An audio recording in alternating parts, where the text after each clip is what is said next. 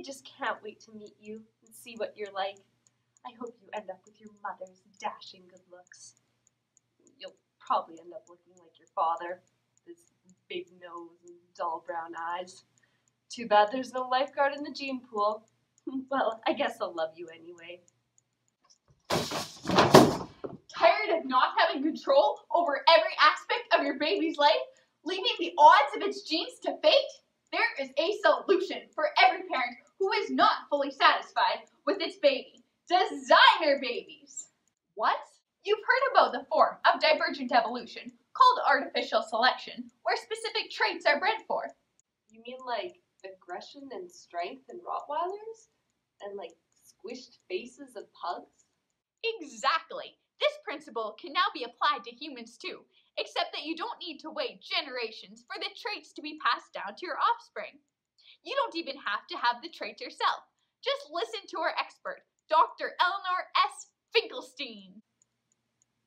Designer babies are babies whose DNA has been artificially selected by being genetically edited through a process called Germ Line Engineering. What's Germ Line Engineering anyway? Since the completion of the Human Genome Project, we now know what genes control what traits in offspring. Now, thanks to CRISPR gene editing, we now know how to edit these genes. This process comes from a bacteria defense against bacterial phages, so when a virus enters a bacterium, it sends guide RNA that matches the DNA of the virus to destroy it. An enzyme called Cas9 snips out that part of the virus's DNA and inserts a new, less harmful segment of DNA. Scientists have discovered they can modify RNA to find any sequence of DNA, even in humans, and insert a new, healthy, modified DNA. This gene editing is used to modify egg and sperm cells from parents and is then fertilized in a petri dish through a process called in vitro fertilization to form new life. Does this actually work? It sounds like there should be some crazy side effects when you're tampering with such delicate processes. Well, yeah, but that's why we fertilize 10 to 20 eggs, so we have extras. Because the parents are choosing such specific traits, sometimes the DNA contradicts itself and doesn't work out, resulting in inviable offspring. Some babies get so messed up, we have no choice but to dispose of them. But only the best ones will be delivered to your front door. You mean my uterus? Same diff. So why go through all this trouble anyway? It sounds expensive. What can you even control? The sky is the limit. Doctor, give us some insight. A lot of people worry about their child's health later in life. One of the most common requests is to eliminate disease-carrying genes, such as the ones that carry ovarian cancer or breast cancer or trisomy 21. Well, I guess if you're just looking out for your child's best interest. Oh no, it goes way further than that. Appearance is a very popular area of interest for designer babies. Almost any trait can be controlled, from weight, height, eye color, hair color, the list goes on. And don't forget about athletic ability and intelligence. Don't you want to be the mother of the next Usain Bolt or Albert Einstein? We can guarantee that. Some restrictions may apply. Isn't that right, Doctor? Yes, we can control just about anything, even your child's gender. How?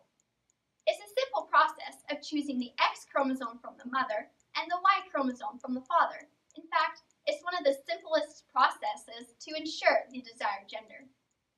Wow, this all seems pretty extreme. It seems sort of strange that you can control almost every aspect of your child's life. Oh, and you can't forget about personality. Yes, genes control every aspect of you, aside from nature. And the estimated price is only around $66,000. Wait, there's more. If you call now, you can get one designer baby from 3 parents. This way, you can get your DNA, your husband's DNA, and the mitochondrial DNA from the parent of your choice. Why would I want that anyway? If you have a family history of mitochondrial diseases, such as muscular dystrophy or heart and liver conditions, you can avoid passing these on to your children by taking the mitochondrial DNA of a third party. So this isn't the actual process, but our Design a Baby 2000 gives you a visual representation.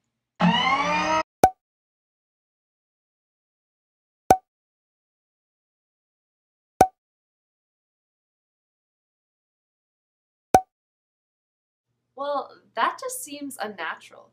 Besides, wouldn't everyone just choose the most desired trait? Then everyone would be the same, and there'd be no such thing as individuality. I know, isn't it great? Everyone will have a better chance of succeeding in life. Just think of all the benefits. A designer baby is expected to live up to 30 years longer than the average human. So you choose your trait, little bit of this, little bit of that, and voila! Ugh.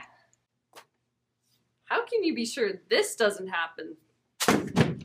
Because this technology is so new, it's still in its experimental stage. A recent study using monkeys showed that only 20 to 40% of the genetically modified offspring actually turned out the way they were supposed to. But that isn't fair. The baby doesn't get to give consent.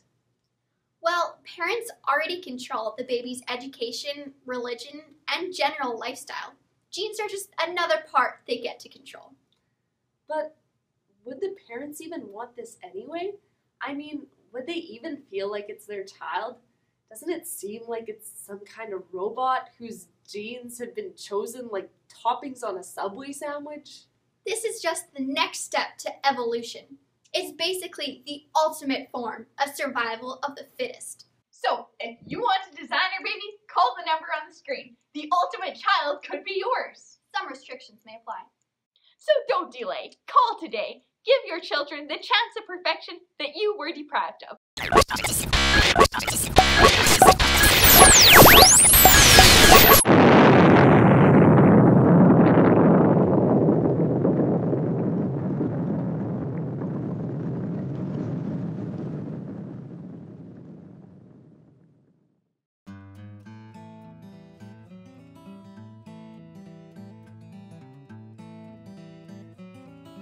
I wonder if you'll have your mother's dashing good looks. You'll probably end up with your father. There is a solution for every parent who is not fully Our babies whose genetic makeup has been artificially selected by genetically engineering.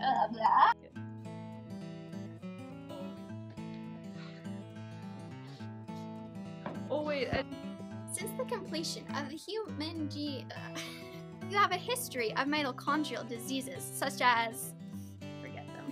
That was your dad's. And his sense of intelligence and history. I don't know. that's not good. Well, Oh, Rich, we have a problem. What?